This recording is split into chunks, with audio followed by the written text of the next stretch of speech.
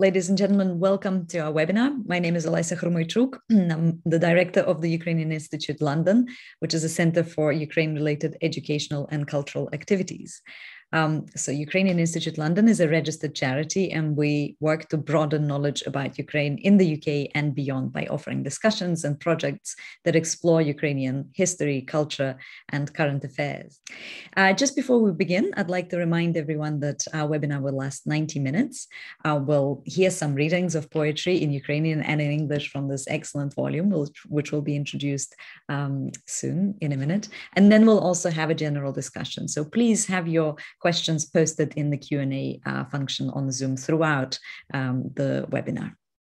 And it's my great pleasure to introduce a moderator for tonight's webinar. It's Vitaly Chernetsky, who's professor in the Department of Slavic and Eurasian Languages and Literatures at the University of Kansas. His research focuses on modern and contemporary cultures, literature, film, popular culture of Russia, Ukraine, Central and Eastern Europe, and Central Asia. He is an author of the book called Mapping Post-Communist Cultures, Russia and Ukraine in the Context of Globalization, also of 5 edited and co-edited volumes and numerous articles and reviews. He published translations of Ukrainian and Russian into English, they include 2 novels and numerous shorter literary works, as well as scholarly articles and historical documents.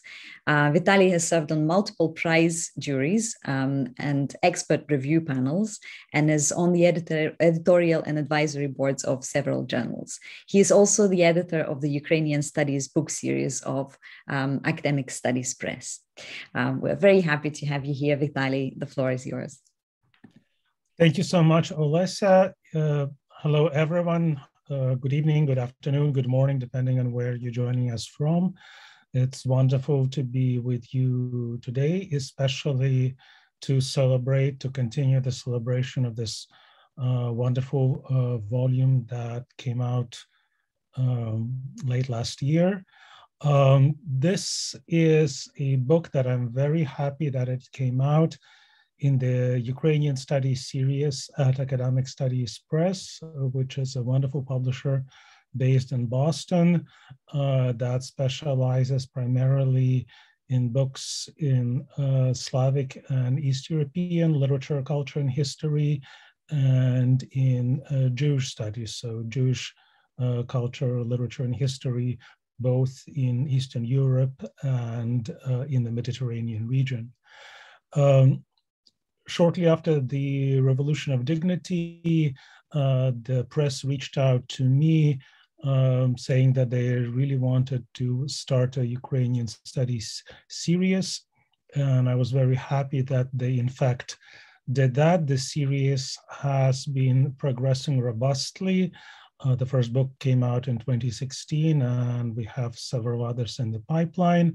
And it has included many different books, including 2 literary anthologies, especially very importantly, I think, Words for War, New Writing from Ukraine, project in which Olesa has actually participated. And one of the major lacuna in terms of what the English language readership can acquaint itself with is actually the earlier periods of Ukrainian literature. More recently, there has been a plethora of translations of contemporary writers, but in terms of important Ukrainian literary texts, of the earlier periods, there is still a lot of gaps that need to be filled. And this is especially true of modernist and avant-garde literature of the 1920s, 1930s, because this is also literature that was largely suppressed and denied access to during the later periods of Soviet rule, and was only begun to be truly uncovered and appreciated in its home country, beginning in perestroika years, and of course during the post-Soviet period of independence, During this time, there were many efforts in the global Ukrainian diaspora to spotlight this great writing, but it too was reaching limited audiences. So this is really wonderful, and I'm very happy and proud that books in this series, including this volume, have contributed to great appreciation and understanding of the role of wonderful works of Ukrainian literature and culture. I will share screen now for a couple of minutes and show you the page on the Press's website where you can find information about the book, which is available in both paperback and hardcover right now.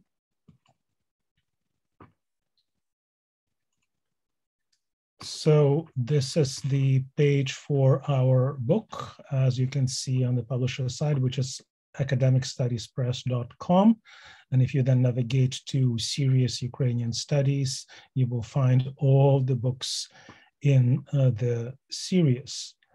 So the project began through my friendship and collaboration with one of the co-editors in the volume, Lev Fridman, who became very strongly interested in Mykola Bazhan, and especially in sharing the poet's contribution to understanding his role in spreading the word and getting the world to know about the tragedy of Babin Yar, or Babi Yar in Russian, one of the most important sites of the tragedy of the Holocaust by bullets on the Eastern Front of World War II.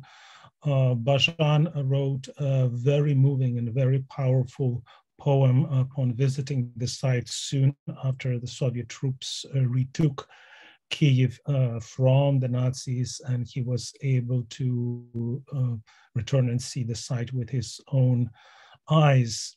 And from that collaboration and this translation and other works of Bazhan, to whom Jewish topics were very, very important since the days of his childhood. He grew up in Uman, in a city with a very strong, historically important Jewish community. That's where his childhood and early youth was spent.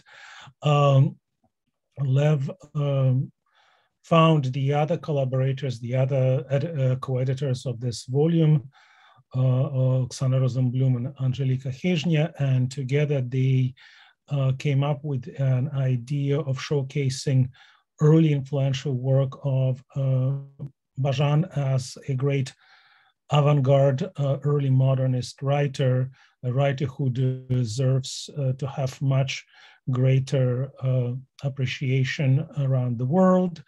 And so without further ado, I will pass the floor now to the co-editors. I believe Lev will speak first. Lev, the floor is yours. Hi, everyone. Thank you for joining us. We sometimes wish not to be alive during interesting times, but here we are.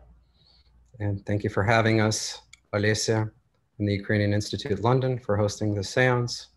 Thank you, Vitaly. You said some things that I was going to say, which leaves me more time for puns and mentions of thanks to the national men's soccer teams for giving us some context. For anyone that is watching soccer right now, it is okay. Football is also important. So this is the first time our little orchestra has crossed the pond, even though individual members are scattered across the globe. And we're grateful to be here. Bazhan's work rendered again for the first time, one step closer to his native soil. I'm going to tell you how we got here. So this is ultimately a case of momentum deferred, creative energy that, true to its nature, could not be destroyed, just displaced. Something like thunder inevitably arriving after lightning that birthed it. The sounds you will hear today and the text you will see are the products of sparks of inspiration and exercises of both experimentation and of freedom. pure freedom that took place almost 100 years ago. I stand by the conceit that this book was inevitable, both because it came to be and because I could not avoid it. That this book is necessary, that it exists, and it exists behind me and in my hands and in the ether and on the web, and hopefully for a very long time. That it is done because each participant and the community, and it is a community, which supported them, the size of which I have difficulty comprehending, believe that Mykola Bazhan deserved more recognition. That we, as a global community of stations, what have you, readers, writers, students, that we could do better by Mykola Bazhan's work, by the possibilities of his work, what had not been done up until now. So I was born in Moscow. I did not grow up with Ukrainian, nor was it ever taught to me. Branches of my family were Ukrainian Jews. We remain Jews for a very long time. But my generation was robbed of that language and many other things by forces that Vitaly mentioned, forces we know all too well. So the first time I really encountered Ukrainian was with the discovery of Bazhan's poem about Babak, which to my disdain was also a discovery for many people who did speak the language since childhood, and for many people whose families perished there, for people, period. People did not know this work, this act, because it was a work act. Just as children have speech acts, this was an act and a work. This work was little known in Ukrainian, nearly virtually unknown in the West, and I simply couldn't abide it. And this took years.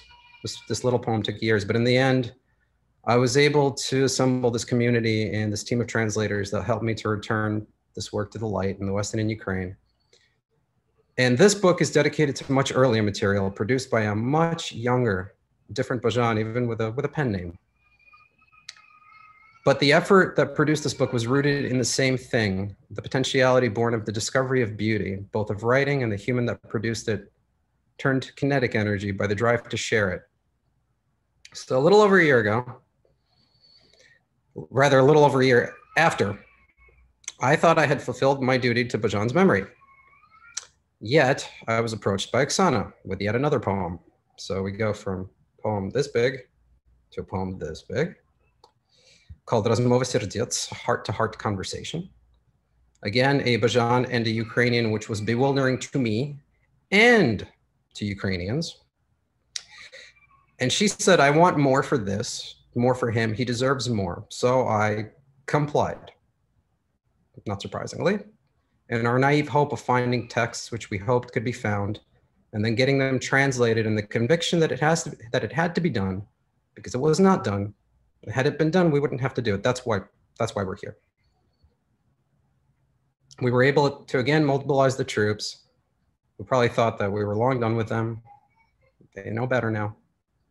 To reactivate the network of scholars, librarians, institutions, friends, a web which was not bound by time zones, borders, languages, not bound by anything. We'd like to thank Yerin Symbol at the Institute of Literature, Academy of Sciences of Ukraine. We're grateful for our collaboration with Taisa Sidarchuk of the Amelia Memorial Library, the National University of Kyiv-Mohyla Academy, the staff at the Vernetsky National Library, the Department of Periodicals, and the Mykola Bazhan Museum in Kyiv for their ongoing support.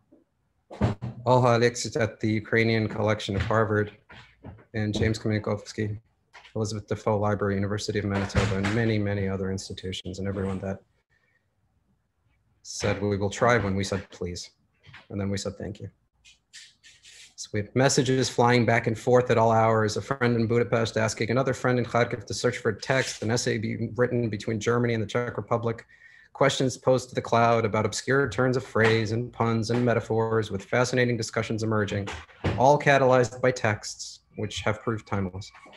Our co-editor Anzhelika was our guiding light in the deep dives, picking through the signifiers, splitting and then gluing back the hairs, forging a language of language in the process with each of our writers and translators. Waves of confusion and resolution, entropy, chains of contact, life and global events continuing in the meantime. This work survived and thrived. I'm holding it in my hand. I've said this actually several times, in disbelief still, in a shell. It has been a long time coming, waiting patiently, aging gracefully. So let's take a moment today to admire and receive the young Mykola Bazhan in London. And here we are. Thank you, everybody. I will now pass the mic to Oksana Rosenblum, my better half of this book, better third, my co-editor. Thank you so much, Lev, for such a moving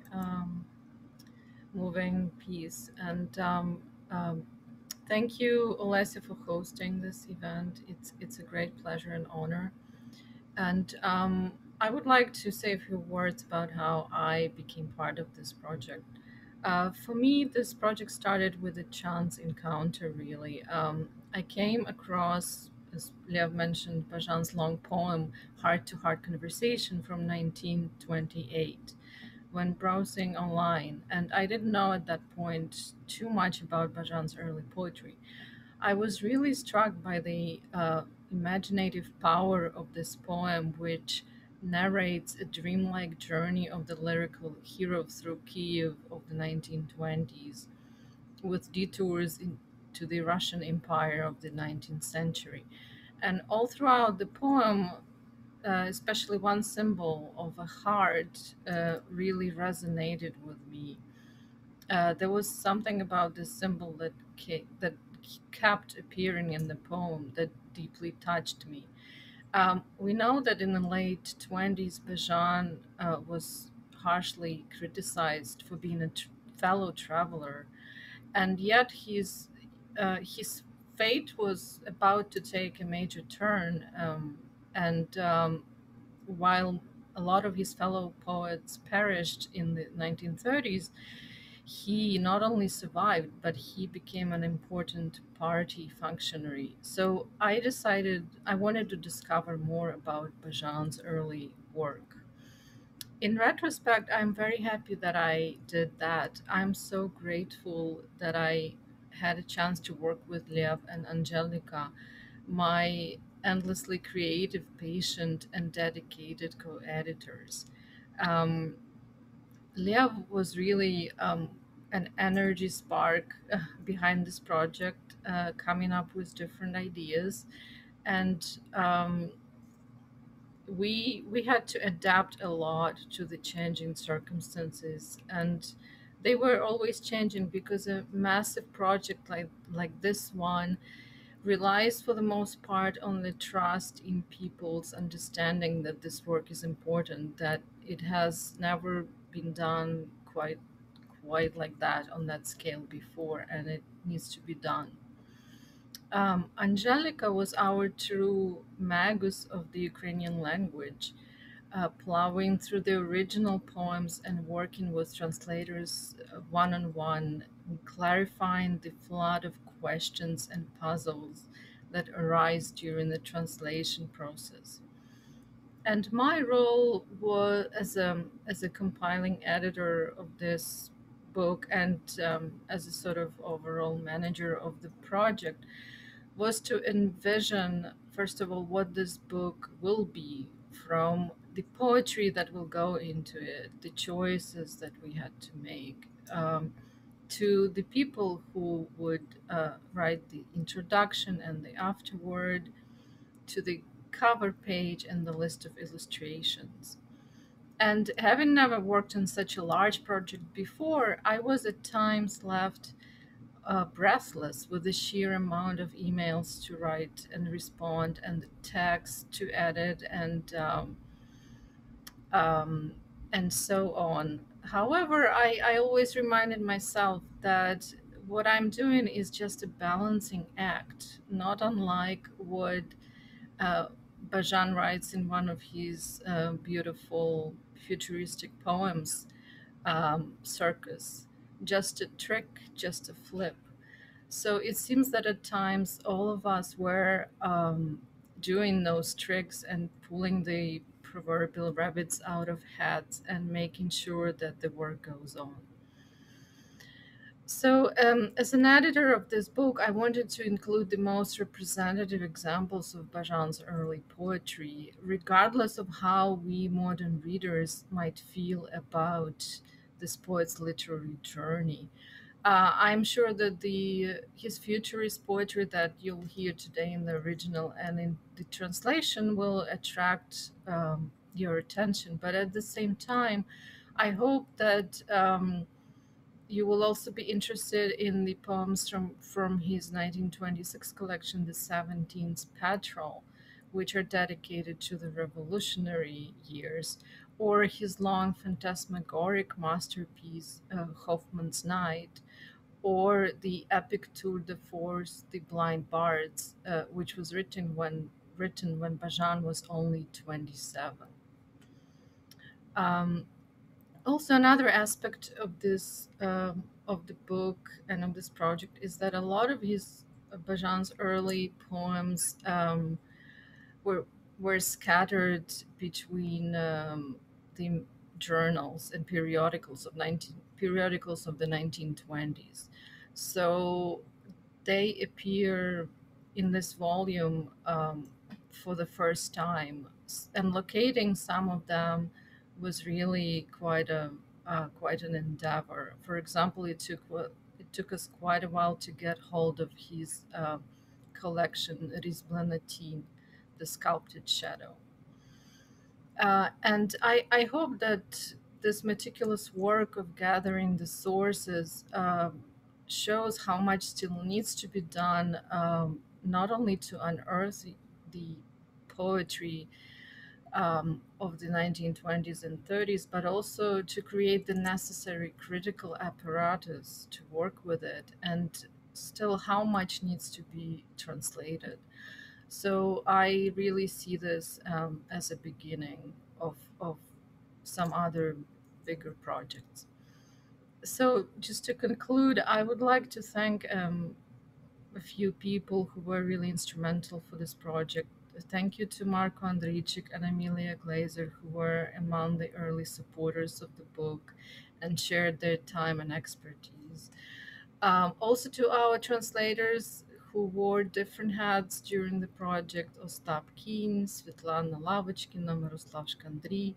Thank you to Vitaly Chernetsky and Katie Duganova from Academic Studies Press for many hours dedicated to the publication of this book.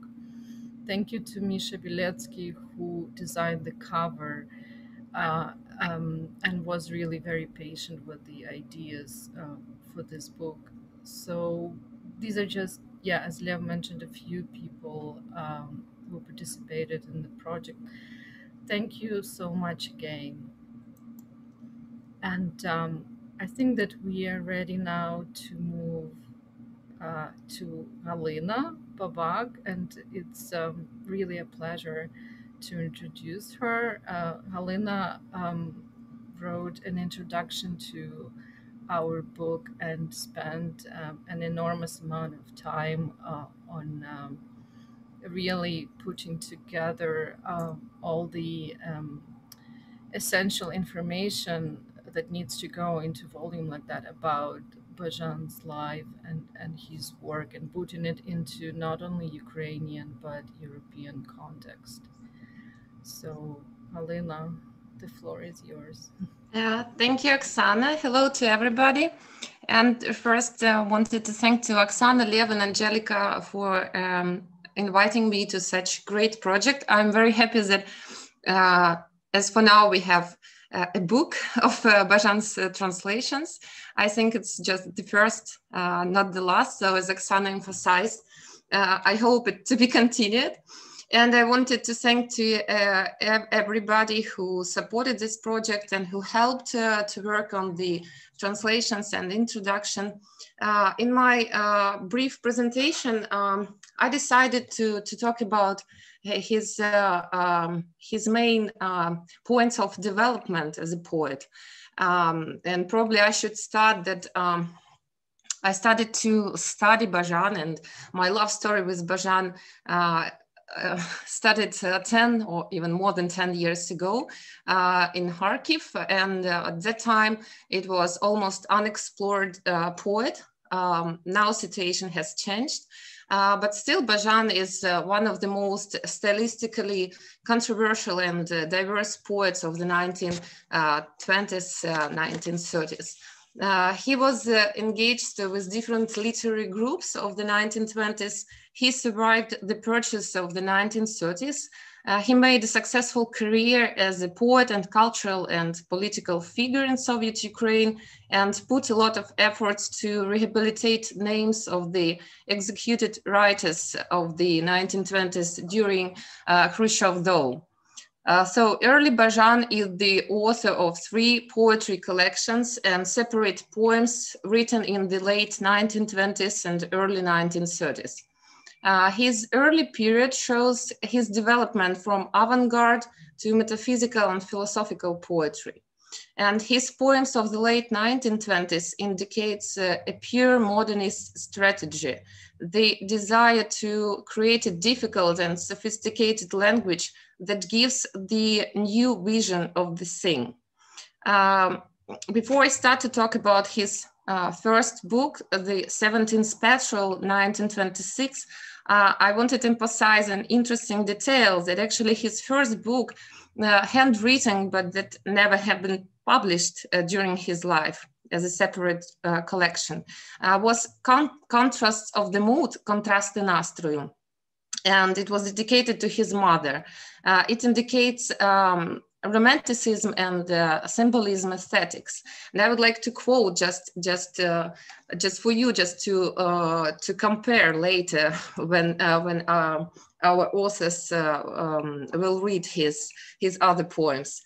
I will read in Ukrainian, and I will ask Bohdan to read his translation. Якби я був тим орлом жвавим, то я б літав в бої криваві, то добував собі б я слави в лихій забаві. Але я крил орла не маю, і на бої я не літаю, як раб пригнічений конаю, в життю вмираю. And the translation is, if I were a nimble eagle, I would fly into bloody battles. I would try to earn some glory in this cruel game, but I don't have the wings of an eagle, and so I don't fly into battles. I just wither like a downtrodden slave, dying in this life. Many thanks to Bohdan. Actually, Bazhan was 13 years old during the October 1917 revolution. This partly explains the romantic perception of the events in his first poetry collection, the 17th Patrol, published under the name Nick Bazhan. In 1921, Bazhan set out from Uman to Kiev, and already that same year he joined the Association of Pan-Futurists as Pan-Fut, initiated that same year by its leader Mikhail Semenko. As Bazhan later explained in his memoir, here I would like to quote, by the time I moved to Kiev, I had already become a full-scale leftist, and so I didn't join the neoclassics, but instead went to meet up with Mikhail Semenko. Semenko persuaded me and Yuri Yanovsky to move to Kharkiv. He discovered us all. He supported us and helped us to get settled. Bazhan's other mentor who had a great influence on him, it was an avant-garde director, Les Kurbas, the leader of Berezil Theatre. Here I would like to quote, when Kurbas came to Uman with his theatre, I read him Tichinas like harps. He was stunned. Tichina and I, of course, Mayakovsky, these were my first teachers. When I moved to Kiev, I used to visit Kurbas quite often, and I followed Berezil Theatre all the time. I really felt the influence of expressionism, though the place of Berezil. His first poetry collection included 24 poems written during the years he spent in Kiev, and I wanted to emphasize that it was published in 1926. These poems are clearly futurist, and Bazhan plays with formal and semantic aspects of world creation, capitalizes on shades of meaning and searches for new techniques to show dynamism. As an example, it could be the poem The Trooper's Song, where the authors reflects the perception of the revolutionary years. In 1925, Semenkov's pan-futurists settled in Kharkiv, and Bazhan himself found in the epicenter of Ukrainian cultural and artistic life. Kharkiv of the time was the capital of Ukraine. 1925 is also very important year because the literary discussion started. It was initiated by Mykola Bazhan. Even though Bazhan didn't take part in the discussion itself, the echoes of literary discussion are evident in Bazhan's poems from that period. For example, The Blood of the Captive Maidens, The Road, An Autumn Road, a heart-to-heart conversation, The Hoffman's Night. For example, his poem, The Blood of the Captive Maidens, is a poetic transformation of Khvylyvy's concept of an Asian Renaissance. Khvylyvy claims spiritual rebirth for then backward Asian countries. It is Soviet Ukraine that Khvylyvy places at the starting point of the Asian Renaissance. And correspondingly, Bazhan's poem depicts the rape and impregnation of the fair Ukrainian captive woman by the Mongol conqueror. Bazhan's second poetry collection, The Sculptured Shadows, which appeared a year later, already in 1927, testifies to a new period. Its uncertainty, hesitation, and a minor elegiac mood stand in sharp contrast to the sublime intonations of the early heroic ballads and songs. And also, I would like to emphasize that this change has happened within a year. Such sonnets as Fern, Lavash, and Love Potion shows the modernist desire to reconstruct lost truths by turning to Ukrainian national tradition, folklore, and Slavic legends. Bazhan employs traditional plot as pretext for modernist concretization and formal creativity. Symbolic and romantic paradigms also make themselves felt in the cycle composed of autumn paths and the road that draw on the motif of the journey of life. For example, the poem Autumn Path surprises by projecting the feeling of alienation onto post-revolutionary reality. However, at the end of the poem, the speaker tries to throw away doubt and disappointment in the name of the communist ideal, because here I quote, "There are no words of disbelief on the flag of the commune," the end of quote. The late 1920s saw Bazhan at a breaking point. The author tries to harmonize the universal values with ideological requirements of the new regime. Hence, dualism and uncertainty haunt the poems of that period. In this period, in the late 1920s, appeared his masterpieces, Heart-to-Heart Conversation, 1928, Edifices, 1929, Hoffman's Night, that same year, and Geta in Uman. Bazhan achieves new complexity in structure, semantics, and rhythm. Despite interest in classical forms, the poet works with avant-garde techniques and employed different strategies such as grotesquerie, metaphorical complexity, and objectification. Also, this period indicates the coexistence of different stylistics. For example, at the same time, he creates futurist poems. As an example could be the poem Foxtrot. The triptych Edifices, which gave the title to his third poetry collection, published in 1929, describes three architectural structures characteristic of three epochs: the Middle Ages, the Cossack Hetmanate, and the Soviet era. The poem interprets national history lyrically with metaphors that symbolize the perspective epochs, contrasting the past with modernity. And of the precise interest is the last part of this poem, buildings, budynok, is one of the most expressive, where Bazhan finds delight in the music and rhythm of the focused work of free communist people. Together with Edifices, the poem Heart to Heart Conversation, 1928, constitutes another of the central text allegories of the book. It's backward in the social and political atmosphere of the late 1920s in Soviet Ukraine. And as I have already emphasized, the reader overhears echoes of the literary discussion of 1925-1928 and of an anticipation of new political changes. The Ukrainization policy and new economic policy were abolished in 1928. All in all, the poems of the late 1920s indicates Bazhan's attempt to create and develop a new language to talk about the modernity.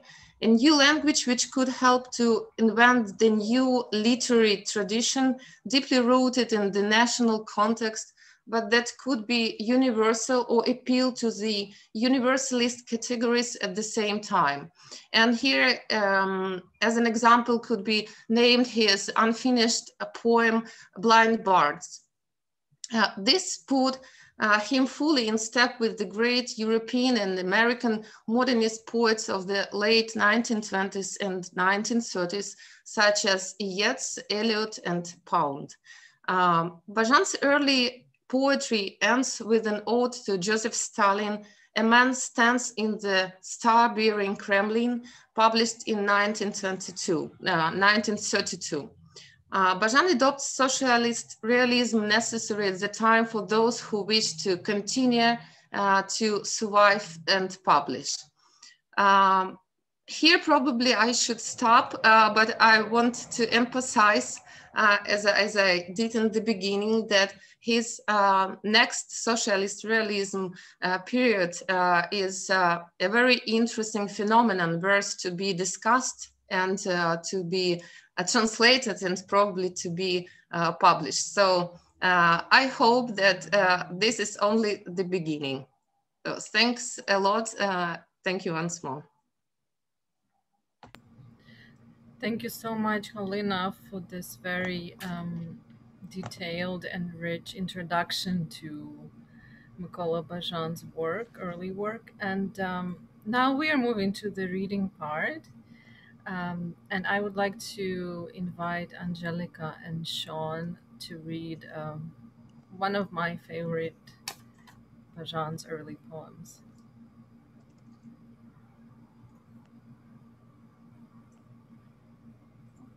Hello everybody, so let's start with my favorite, the oldest one. Мене зелених ніг, тіл, тюль, люля хміль. О, хто зазирає ввечері на зорі в хвиль сльотну толь. Мах, гам, втом, гілля хилить чоло. Лягай, гаї, лагун, на килим, легінь, лом. Около локон лих у голих ніг і мхів твоїх. Не келих хилить літо то, а плахту. Не конопель стон, жах тух, тінь тух. Коло плеса оплетене тло навкруг, плахта там. Thank you.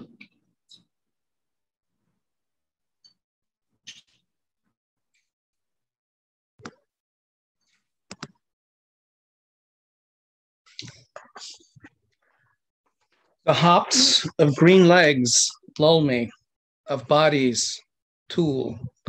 Oh, one who eyes in the evening the shimmering shingles of waves. Magus of the gamut and languor, bow your branches. Lie on the kilim, lad of longing, groves of the lagoons. Oh, circle, locks of sorrows, there you are on bare legs, on bare mosses. It's not the goblet that summer tilts, but the skirt. It's not the moans in the hemps. There's horror of yearnings, shade of yearnings, a ground coiling around a circle of pools. There, a skirt.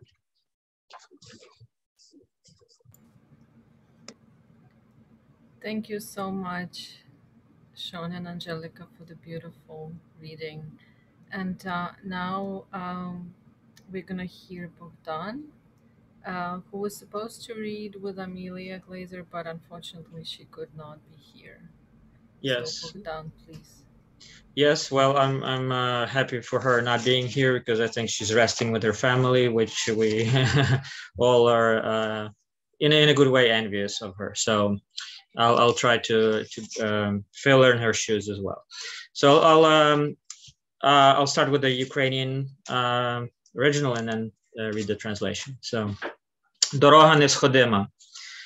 Нехай слова мої жмаковані і куці, та інших слів я не знайшов. У рік 9-ї революції ось тільки трохи про любов. Бо очі зламано у муці, і розпанахано кривавий рота шов. Я на любовному позбиваному луці так змучено і невпевнено прийшов. Замало днів ішли ми поруч, замало сном ми марили одним. Шляхом розірваним своїм ти йдеш наліво, я праворуч, і встане мрії нестворенний дим над половинням молодим. Завіяно огні чужих незнаних станцій, примружено й пригашено огні. То нерозрадна путь лягла моїй коханці, то неминучий шлях лягає і мені. Ми йтимемо вночі, ми маритимемо вранці, і знатимемо ми одні, що захлинемось в лихоманці і в лихоманковому сні.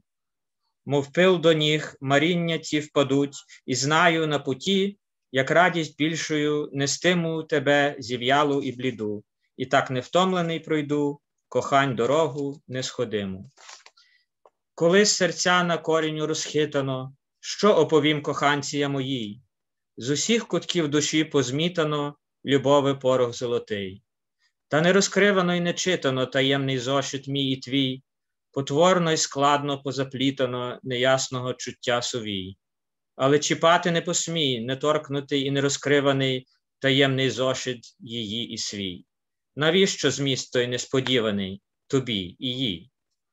Печальних птиць вечірній перельот накине тінь і зникне за полями, і поповзуть смеркові тихі плями мохами теплими закурених болот. Рожевий кетяг зор розкинеться над нами, немов солодкий і достиглий плід. Цей непомітний, ніжний перехід, що ніч сполучує із втомленими днями. Втомились дні, мов зайвий епізод, забуто всі маленькі міста драми, естраду і панель, мансарду і фокстрот, снагу сухих неповних насолод, снагу сухих неповних насолод, бо ж у часи вечірньої нестями хіба не квітне нам ще візерунок цнот? Okay, another translation. The infinite road. My words may be tangled and terse. They're the only words I have. 9 years of revolution. Here's just a bit about love. For my eyes have been tortured and broken, and my bloodied mouth torn at the seam. Upon this beaten love field I walked, uncertain and drained. Few were our days walking side by side. Few were the dreams that bound us. We part ways on the mangled road. You go left and I'll go right, and the unformed smoke of dreams will rise over early crops. Unfamiliar stations' lanterns are buried, flickering and dim. An unhappy path lies before my lover. An inevitable road lies before me too. We will walk at night, we will dream in the morning, and we alone will know that we are destined to drown in this fever, in his feverish dreaming. Dust-like, all these dreams will sift to our feet, and I know along the way, like a joyful load, I'll carry you, wilted and pale and tireless. I'll carry on along that infinite love road. When hearts are shaken to the core, what tale shall I tell my lover? I've swept each corner of my soul clean of love's gold powder. Yet still unread, still unrevealed is our secret notebook, mine and yours. It's hideously tangled, confused, our scroll of ambivalence. Only never disturb that untouched, still unopened secret notebook, hers and yours. What use are its startling contents to you and her?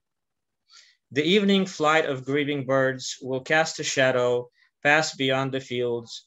The quiet stains of dusk will crawl across the smoky swampland's tepid moss.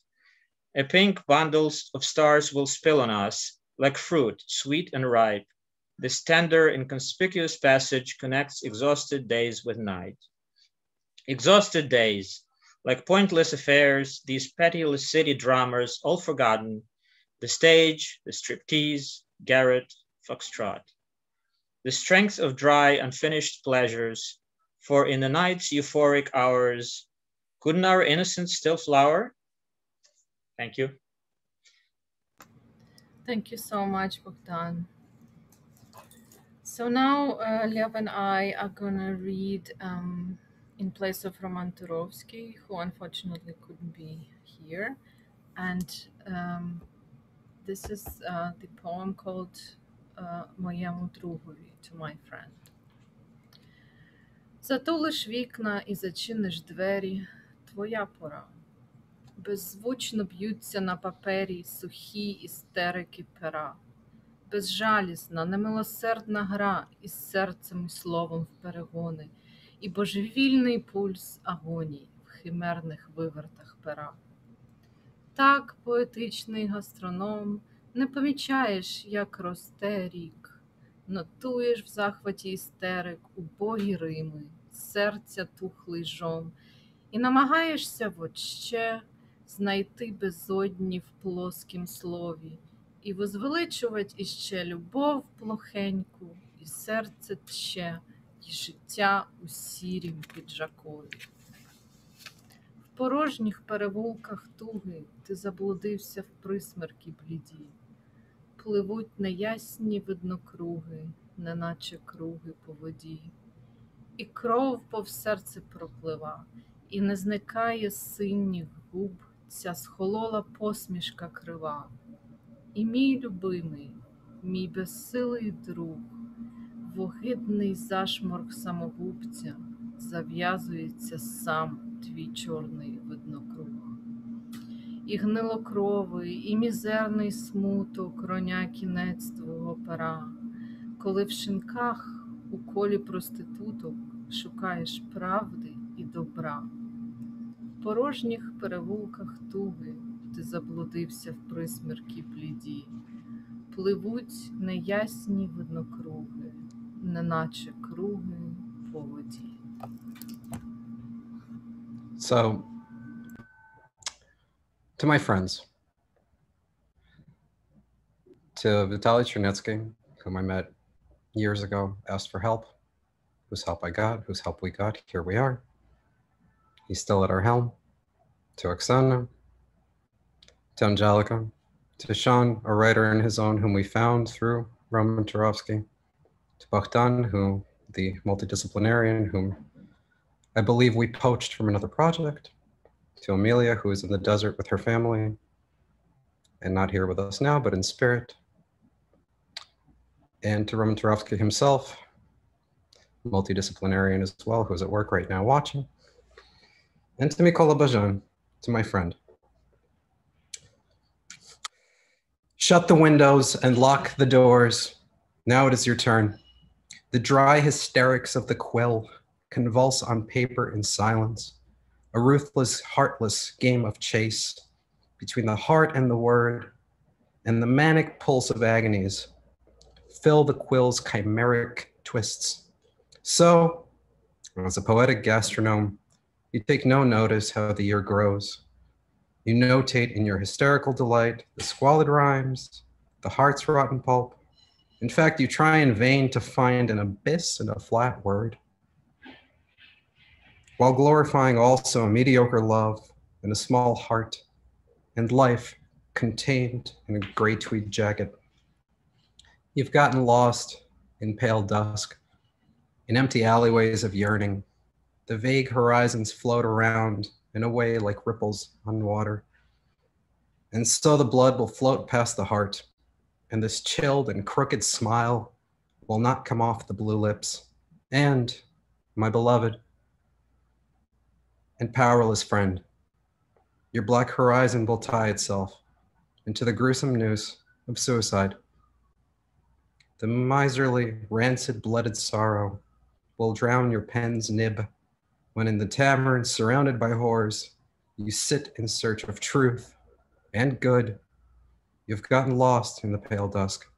In the empty side streets of yearning, the faint horizons float around and away like ripples on water. And also, I forgot to mention Halyna Babak, who was writing her dissertation, whom we, as many do, found online while she was writing her dissertation. She said, I'm doing this all night. We said, we're doing this all day, and here we are. So thank you, everybody. On we go. Thank you, Leah, for this very moving dedication. So next we have a trio of Ainsley, Ostap, and Mykyta.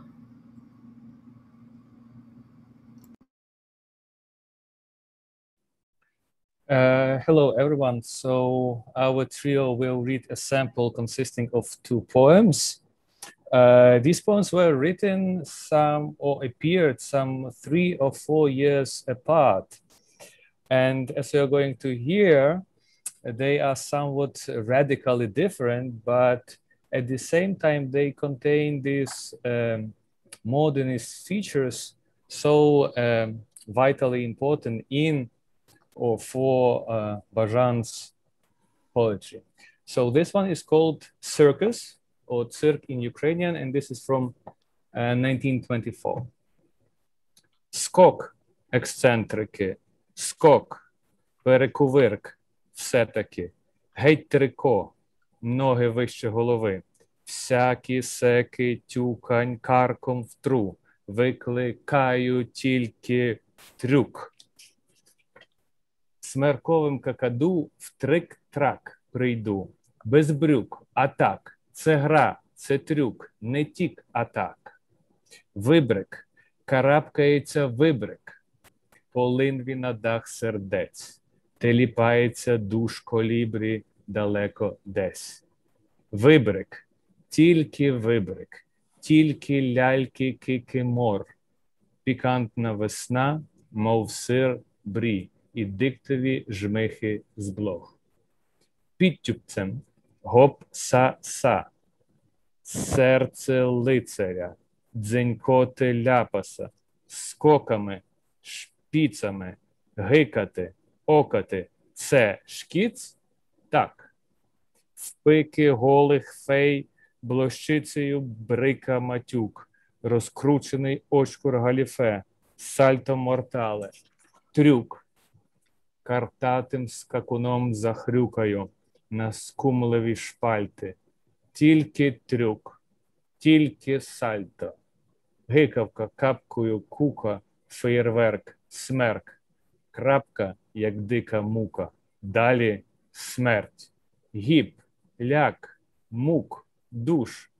Стек, цвях, всміх, пик.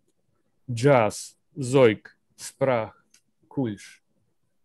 Ніч, блідь, блим, зик, гіп, сторч, канкан душ, випнутих душ кікапу, смерч, сій сміх на лошачий, скуйовджений, круп, сонця, цяцьки, цкуй, вгору втік хвіст. Я, цибатий цвіркун сонячної кувиркної гри. Зойк, стій пропелер, махаон дум. Ой, пне крізь пельку, лякливий какаду. Душу шкереберть, серце нічичирк. Це цирк, там смерть. Thank you. It occurs to me, we haven't done this before when reading this poem, but at some point, well, obviously it's a pull to buy the book, but just to show people maybe up close, I don't know if this will work very well, the layout of this poem reflects the inventive reading. It's, for those of you familiar with futurist poetry, it recalls some of the experiments that they were into, but even just with bolding the font and spreading the lines across the page and stair-step layout, there's a lot going on visually in the poem. So I'm going to read the English. Circus. Jump, acrobats, jump. Upside down and anyway, to hell with our tights. Heels above our heads. Any milly billy roo-rah, my neck'll handle it. I declare it's just a game, just a trick. With a pitch black cockatoo playing trick-track, here I come. No pants, just like that. A game, a trick, not a track attack, a prank a clambering, take the tightrope to the heart's roof. Hummingbird of the soul dangling far off, a prank. Just a prank, just a raggle-taggle dolly. The spring is piquant like brie cheese with a plywood flatbread of fleas. At a jot trot, hop, ta, ta, heart of a night. Clatter of slaps, through jumps, over spires. Hiccuping, oh, and eyeing. Is this a sketch? Yes. Into the muzzles of naked fairies, the swearing flings like a bedbug. Undid belt of peg-top trousers, flip-flap, trick.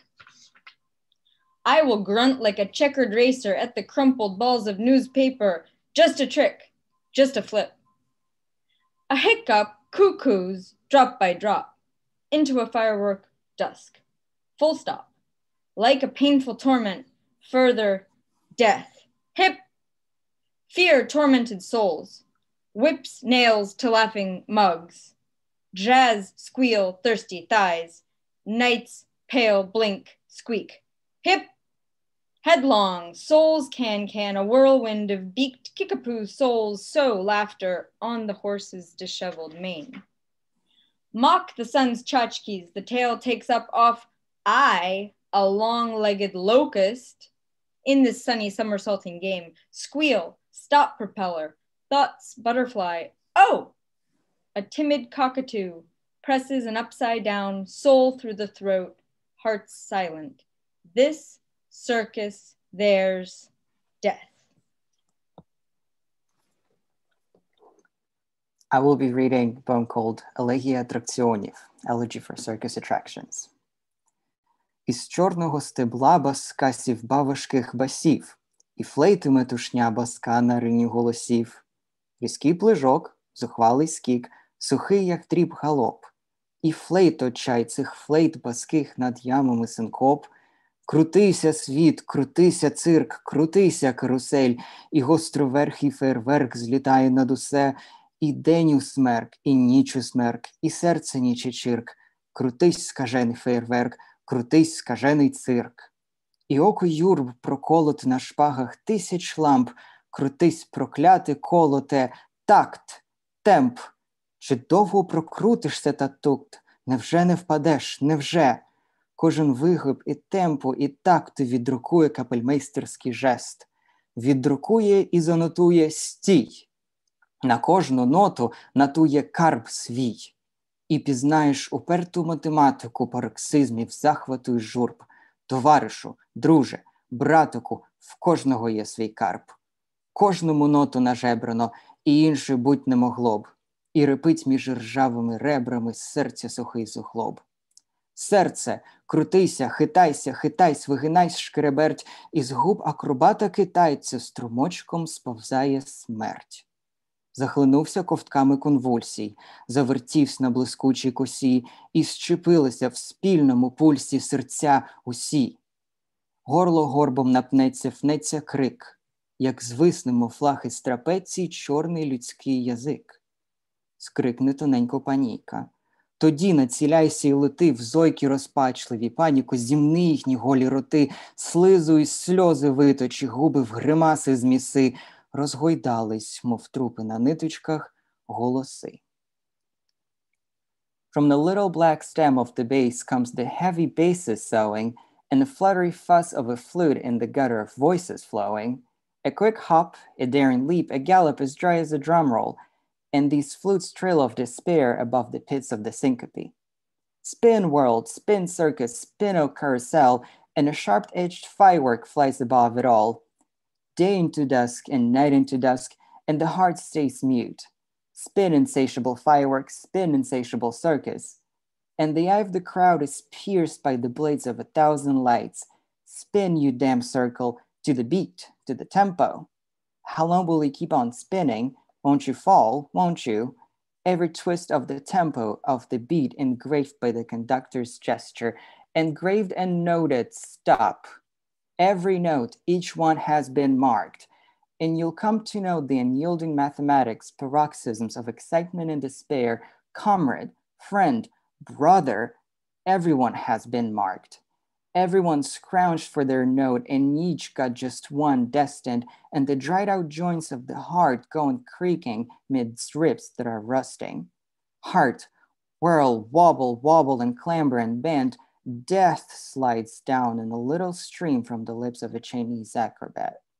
Choking on gulps of convulsions, spinning on bright shining spit, and clutched in a shared pulse of the heart, everyone. The throat will warp into a hump, the scream will hold in place when it hangs like a flag from the trapeze, the black tone of human speech. A lady will shriek out piercingly. Then panic takes aim and flies into the heartbreaking howls, crumpling their naked mouths. Grind up the spit and tears, Swiss clips into grimaces. They're swinging like corpses on threads. The voices. Thank you. Bravo, thank you so much. Thank you, Ainsley, Ostap, and Mykyta, for this very energizing reading. And now we have Svetlana, whom we actually thank for the title to our book,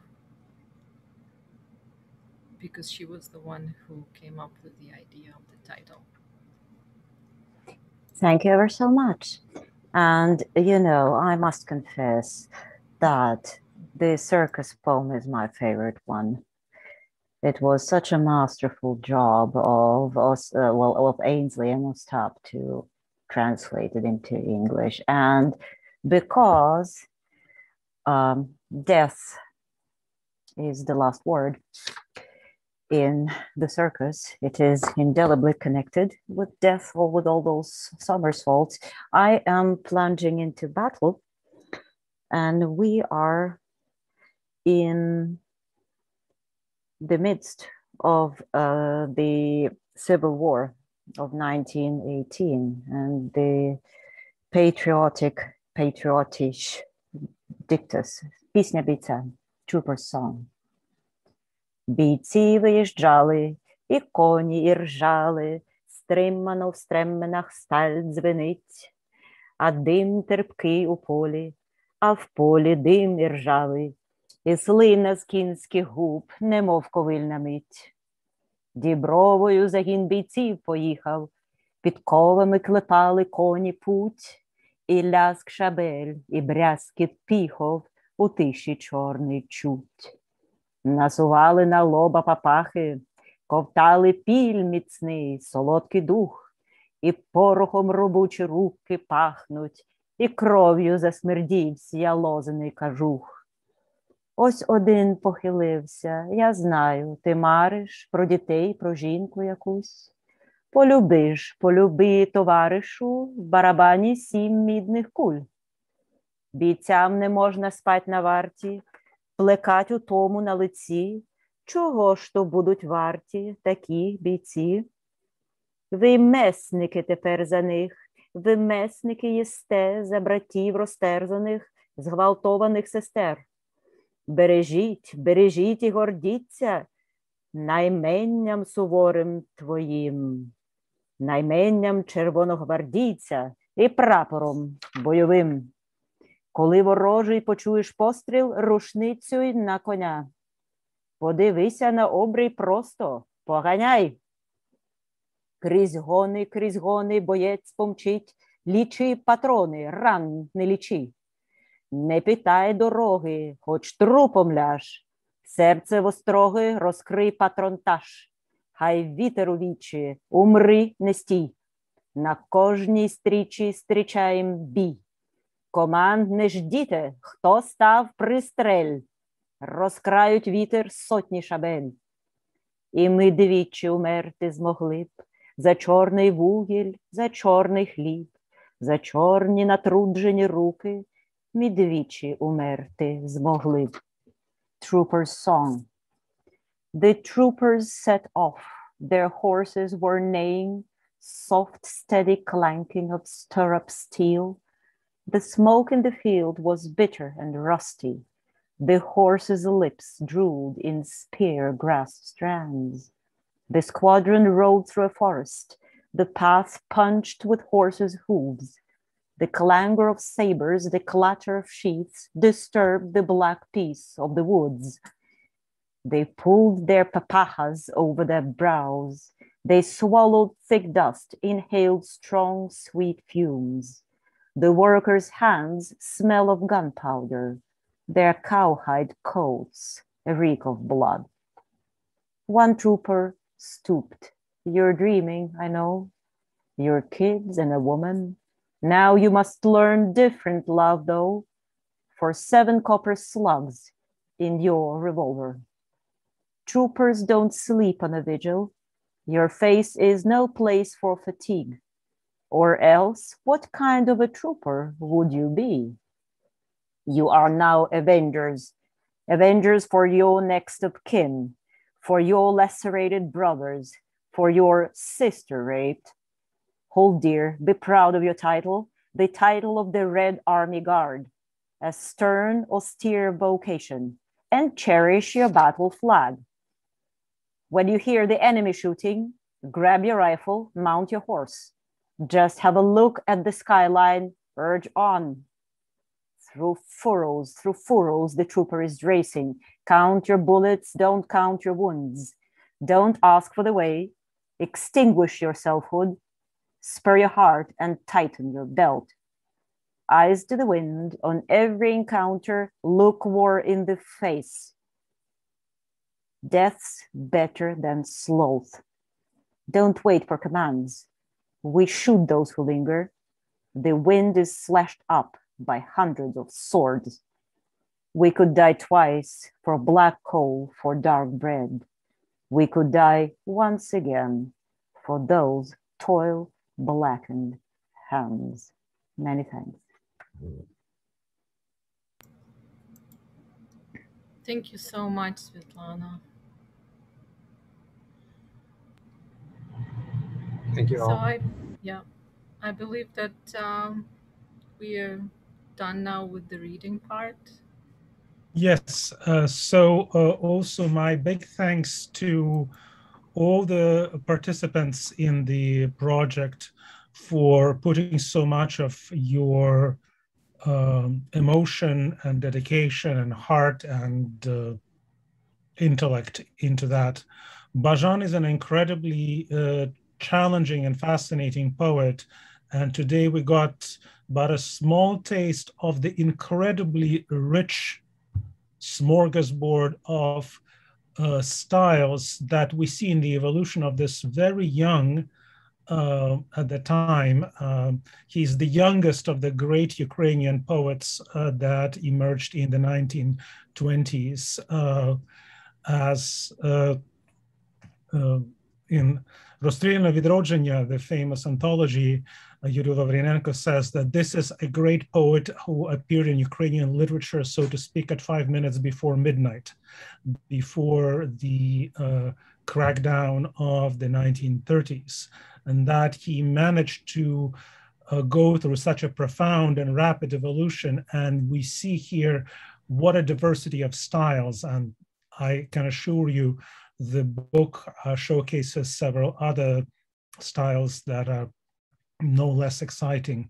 The Conversation of the Hearts that Oksana Rosenblum mentioned, or Blind Bards, the epic allegorical poem that is a poem about history, but very much with allusion on the creeping up totalitarianism and the ethical choices that face each and every one of us. I encourage strongly our audience members to think of questions or comments while you have the time. I see that Lev has raised his hand. So Lev, presumably you have you would like to ask something? No, I also wanted to mention that we have a prose piece as well. I was going to mention that we have the Blind Bards, that beast of a poem that's been worked on by its translator for roughly 40 years.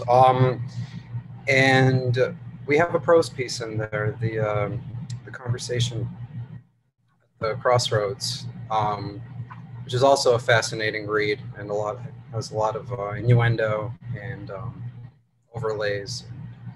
Absolutely, a very important.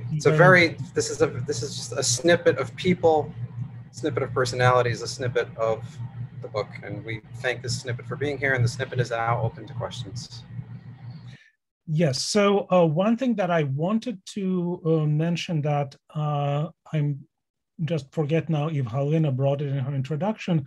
Bazhan was also very strongly connected to the burgeoning Ukrainian film industry. He, in fact, was the editor-in-chief of the highly influential journal Kino that existed until its closure in 1934. So my question, I guess, would be to the co-editors and to Halyna is whether you would like to ask, to consider the cinematic imagery, or is, do you think Bazhan's interest and fascination in cinema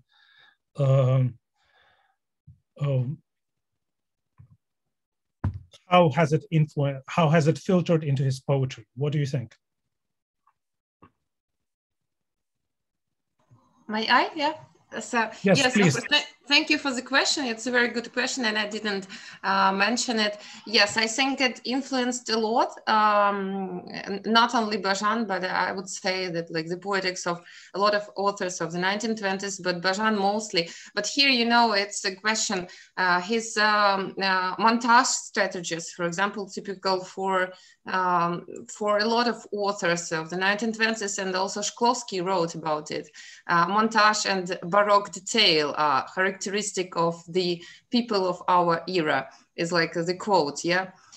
So one can say that this strategy is more like deeply rooted in Baroque Ukrainian tradition. One could see that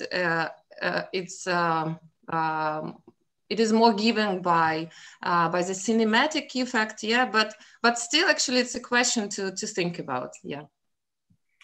Thank you so much. We have a question from Stephen Watts, who agreed to ask it live. So Stephen, if you could please go ahead and unmute yourself and turn on your video.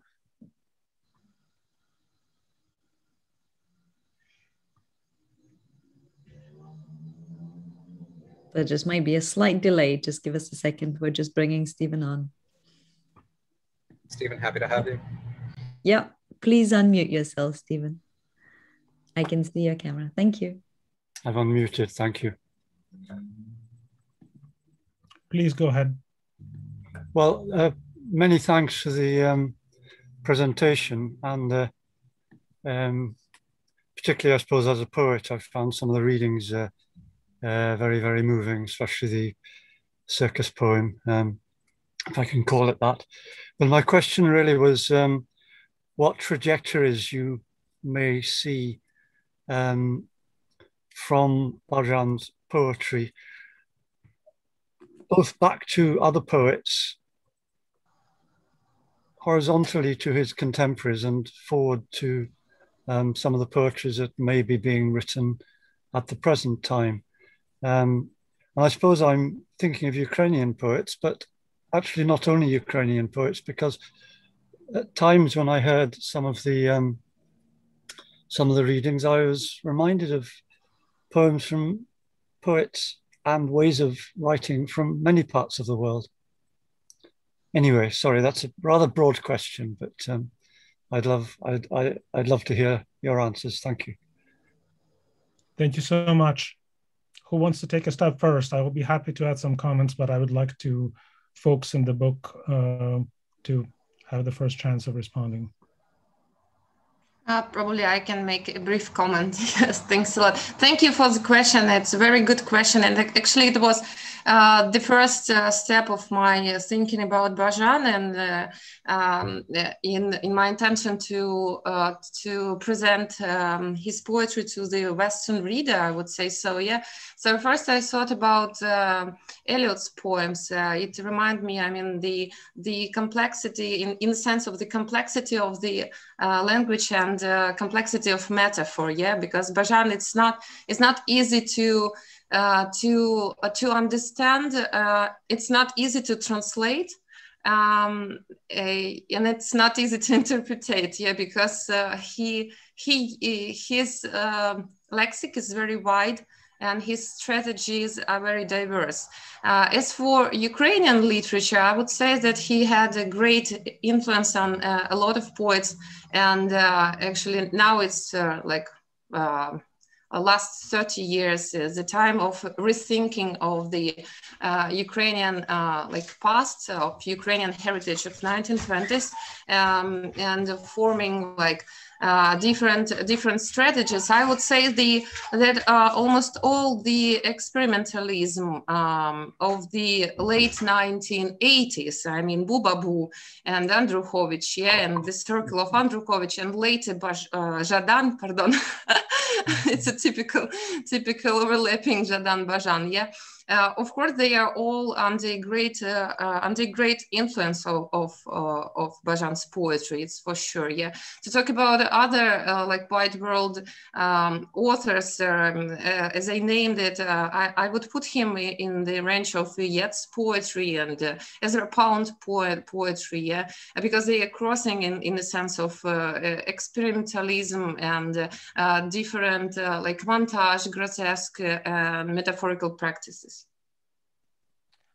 I would add very briefly that yes, especially the early Bazhan, the Bazhan before the crackdown of 33, 34 and later, has been very profoundly inspirational for younger Ukrainian poets, especially the generation that came of age in the 1990s. And I would spotlight here not just Serhiy Zhadan, who was mentioned here. Zhadan actually is more directly linked with the futurist side of things. So the more futurist poem would be a clear linkage to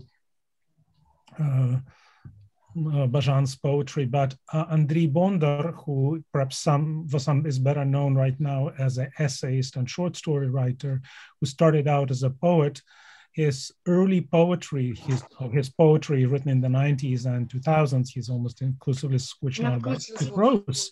He is very strongly influenced by Bazhan and is very much in dialogue with the poetics of Bazhan of the late 20s, early 30s.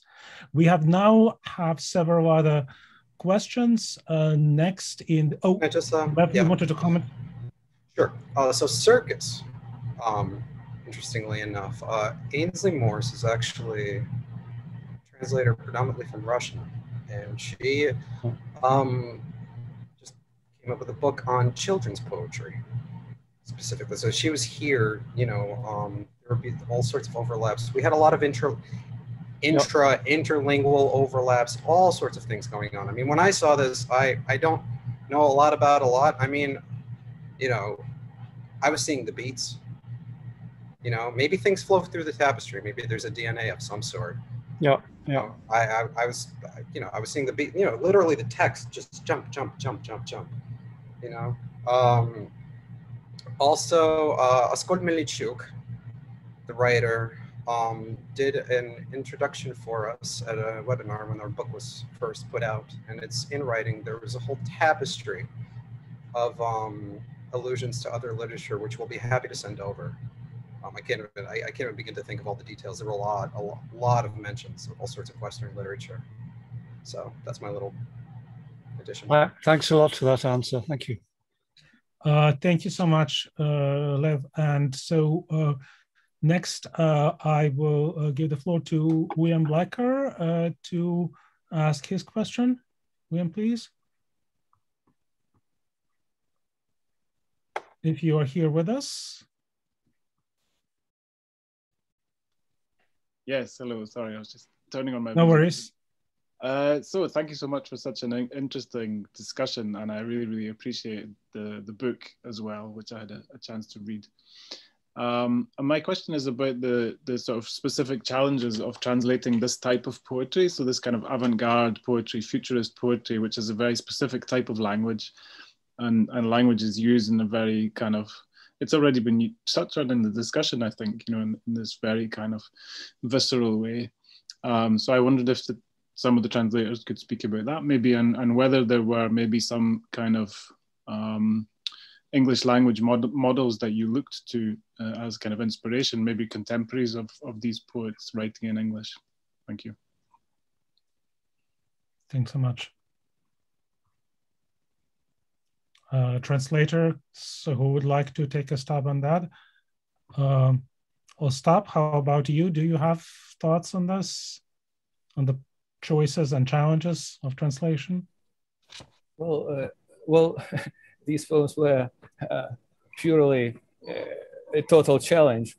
But when I'm reading this circus poem, which I've been reading for the third or for the fourth time, every time I spot something new, and this is one of these privileges you have when you read a poem and you can think and rethink it. And I like to think about this poem linked to other occupation Bazhan was part of at that time. More specifically, in addition to literature and film, he was also a book designer. And actually, we have one of the covers in the book. So for him, this dialogue with futurism was sort of taking place on different platforms involving literature, poetry, and visual design or art too. Futurist language is about breaking the language. This is how you do it, and that was somehow our intention too, to come up with some variants that would also represent the original text, but also will add this strangeness which Ukrainian original contains. All right, thanks so much, Ostap. Any other translator would like to add some comment? Yeah, just a quick 5 cents. I started translating it initially. It was it was pretty rough, and it's nowhere near the challenge of the circus, obviously, but still the broken rhythms, the imagery, it was very difficult to trying to keep the rhythm, trying to keep maybe the rhyme, maybe so we had to compromise at some point, and then Amelia came and saved the translation. She helped me to finish it. So that's all. Thank you. So from a managerial producer, I don't play the instruments, but I can evaluate the music and get the musicians together standpoint.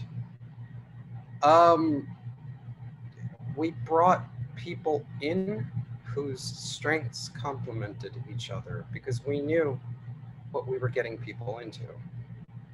We looked at this stuff and eyebrows went every which way. I mean, translation is difficult in itself. There have been a lot of, lost in translation. Translation is impossible. Translation is inevitable. So we asked people who don't translate from Ukrainian, don't translate write, make art, every which way. There have been so many there's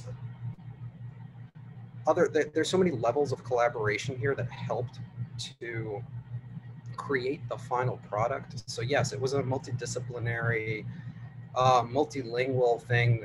I'm not even sure what language people spoke into each other, honestly. And I think they're not even sure at a certain point. There were, I don't know, I mean, Mark Zuckerberg probably has a book's worth of conversations about single words on Facebook. You know, just single terms, little turns of phrase. Debate, you know, would start, you know, writing, rewriting.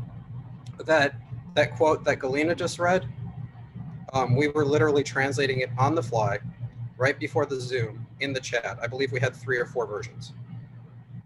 And contradictions of words. So it's constant, you know, and I think people ultimately embraced the challenge. I mean, they'll speak more to the specific challenges, but we kind of, we created them and we resolved them, I guess. Wonderful. Thanks so much, Lev. And we are running close to the end of our allotted time. So our final question, I will invite Olga Hometa to please ask. Olga, thank you for being here and thank you for your question. Please go ahead. Hi, everybody. It's such an amazing meeting here today, and I'm so glad to see many of you with whom I'm working on Bazhan as well. So I do work on Bazhan and his poetry in the 1930s, and I am particularly interested in his poetics, and I think this is an excellent chance to learn how you identify the core features of his poetics in the works that you rendered into English, and what was your approach, how you managed to render those like core formal features into English, staying honest to the vocab, to the lexical, to the content of the poem, of Bazhan's text. Thank you. All right. So building on the question about the challenges, thinking about the key, as you approached the translation process, what did you see as the key elements of the poet's poetics for the particular poem, and how did you work on that challenge? This is actually something that I especially, perhaps Oksana, since you talked about Rozmova Serdets, this is such a key poem for understanding Bazhan's, what he is about. So perhaps you could say a few words, even though you did not read the poem today. I invite everyone to look that poem in the book, and perhaps you could say a few words about the process, what it was like for you. Yeah, it's a complicated question. The process was really quite long, and it went in stages. So first I had to read the poem, many times, and then I sort of to get into the context and to get the language, because it's very again, it's very imaginative. It's very dreamlike, almost, specifically in this poem. And I was actually thinking a lot. I think I shared some of it with Angela because she was helping me also with editing the translation. That I was almost thinking about the psychoanalytical imagery and approach, because there were so many dream images in this poem. So that was one of the challenges, to render it into Ukrainian that is can be understood by the modern reader, but yet it's true to the Ukrainian of you know, as it was spoken in late 1920s.